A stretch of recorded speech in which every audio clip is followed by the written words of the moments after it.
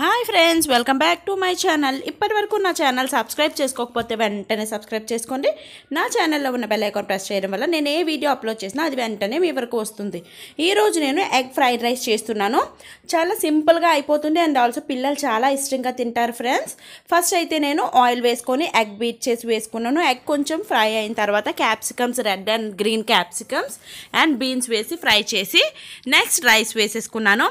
Rice ఎట్టి పరిస్థితుల్లోని వేడిగా ఉండకూడదు, బాగా చల్లారిన తర్వాత మనం ఫ్రైడ్ రైస్ చేసుకోవాలి.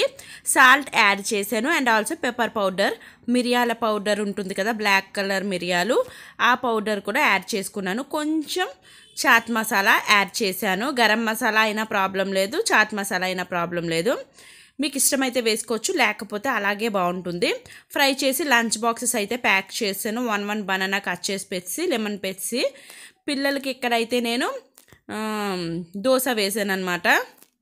నెక్స్ట్ నేను ఇప్పుడు ఆఫ్టర్నూన్ మా వారికి కర్రీ కోసం పాలకూర కోస్తున్నాను. పాలకూర ఉంది, మార్కెట్ తెస్తారనమాట. అందుకనేసి ఇక్కడ పాలకూర వేస్ట్ అయిపోతుంది కదా, అందుకని ప్లాంట్స్వి పాలకూర కట్ చేసుకుంటున్నాను. ఇక్కడ మాకు ఫ్రైడే మార్కెట్ జరుగుతుంది. మా ఆయన వెళ్ళారనమాట మార్కెట్కి.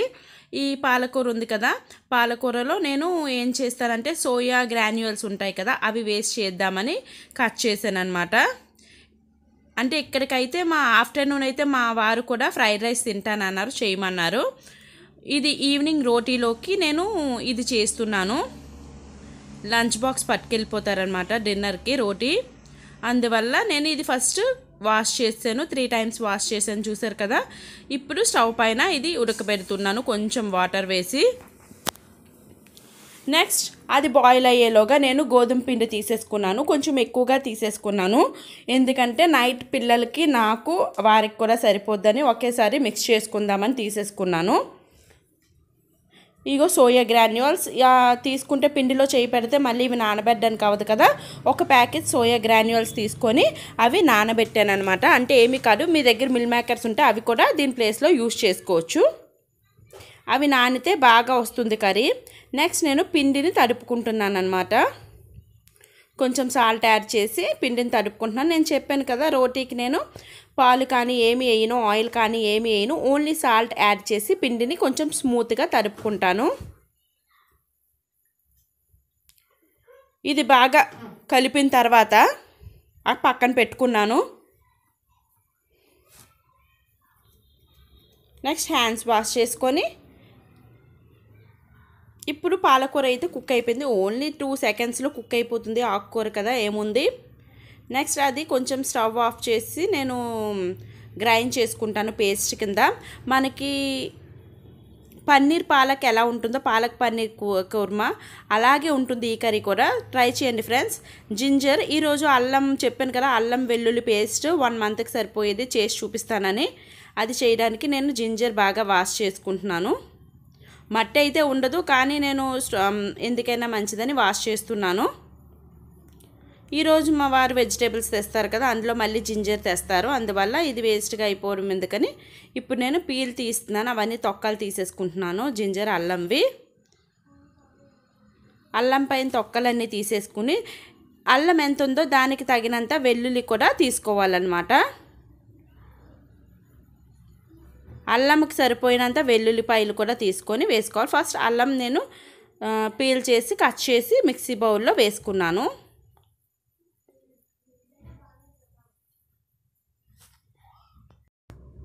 చూసారు కదా, జింజర్ ఇంత వచ్చింది. రిమైనింగ్ గ్యాప్కి సరిపోయినంత వెల్లుల్లి వేసేసుకుంటాను నేను. 1:1 రేషియో వేసుకోవాలి. అల్లం ఎంత ఉందో వెల్లుల్లి కూడా అంతే వేసుకోవాలి. అల్లం కూడా వెల్లుల్లి కూడా నేను ఇలాగా తీసి ఆ వాటర్లోనే నానబెట్టేస్తాను. ఒక 5 minutes నానబెట్టి పీల్ తీసి వేసుకుంటాను అనమాట.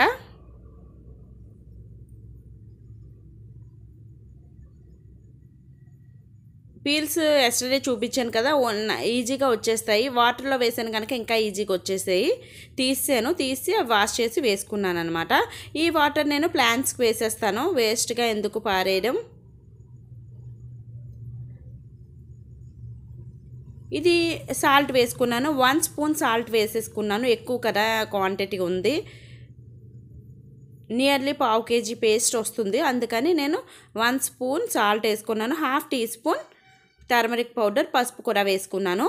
వేసుకొని గ్రైండ్ చేసుకొని స్మూత్ పేస్ట్ చేసుకోవాలి. ఇది 1 మంత్ వరకు స్టోర్ అయి ఉంటుంది, నో ప్రాబ్లం. బయటనైతే మీకు 15 డేస్ వరకు ఉంటుంది, అస్సలు పాడవదు. బయటన మనం పర్చేస్ చేసివైతే చూసారు కదా ఎంత బాగుందో. పర్చేస్ చేసివైతే అన్ని మెరిసినవి కలుపుతారు, కానీ దీంట్లో అయితే మనకి ఏమీ ఉండదు. మనం ఓన్గా తయారు చేసుకున్నాము. అండ్ ఆల్సో జింజర్ కూడా మంచి అల్లం, ముదార అల్లం తెచ్చుకొని మనం పేస్ట్ చేసుకుంటే చాలా బాగుంటుంది. ఏ కర్రీకైనా మనం చిన్నది వేసేసుకుంటే సరిపోతుంది. నేనైతే ఎప్పుడు ఇలాగే ప్రిపేర్ చేస్తాను. ఇది జింజర్ గార్లిక్ పేస్ట్ ప్రిపేర్ చేసుకుంటాను, చిల్లీ పేస్ట్ ప్రిపేర్ చేసుకుంటాను, అన్ని పేస్ట్ చేసి పెట్టుకుంటాను అనమాట రెడీగానా. నెక్స్ట్ ఇంకెందుకు మిక్సీ బౌల్ కడగడం అని చెప్పేసి జింజర్ గార్లికే కదా, దాంట్లోనే పాలకూర కూడా పేస్ట్ చేసేసుకున్నాను. ఇప్పుడైతే చూసారు కదా ఆయిల్ వేసి దానిలోని మిల్ మేకర్ నానబెట్టాను కదా, అవి గట్టిగా వాటర్ లేకుండా పిండేసి ఫ్రై చేసుకుంటున్నాను.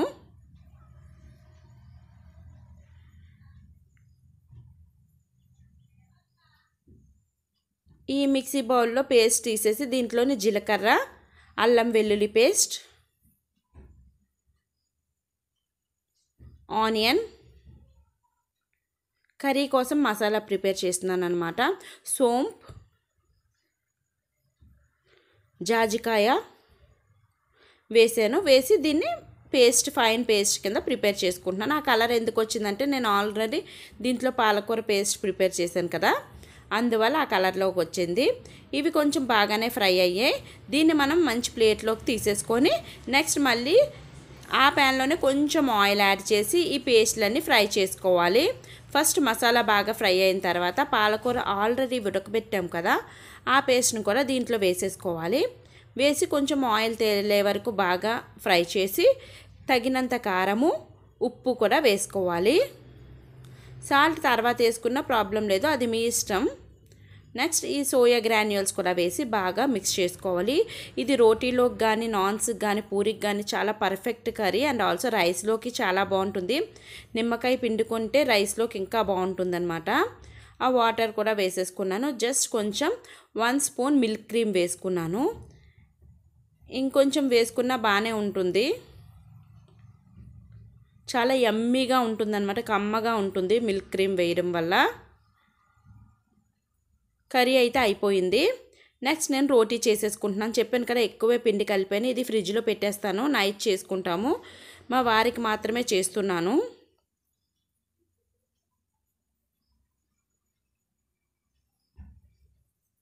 ఈ 2 ఫ్రిడ్జ్లో పెట్టేసుకుంటాను నేను తర్వాత.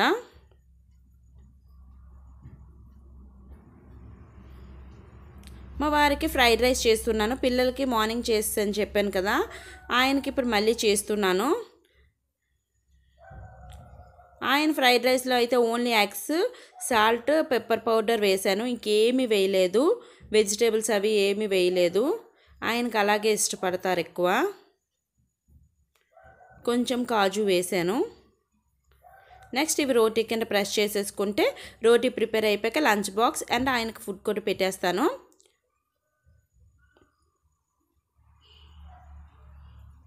ఫ్రైడ్ రైస్ అయితే కంప్లీట్ అయిపోయింది. చూసారా, చూడండి చాలా యమ్మీగా ఉంది.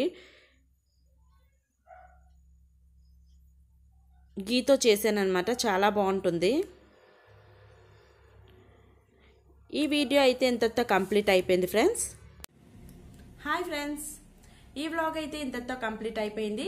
ఈ వ్లాగ్ నచ్చినట్టయితే నా ఛానల్కి లైక్ చేసి, షేర్ చేసి, కామెంట్ చేయండి ఫ్రెండ్స్.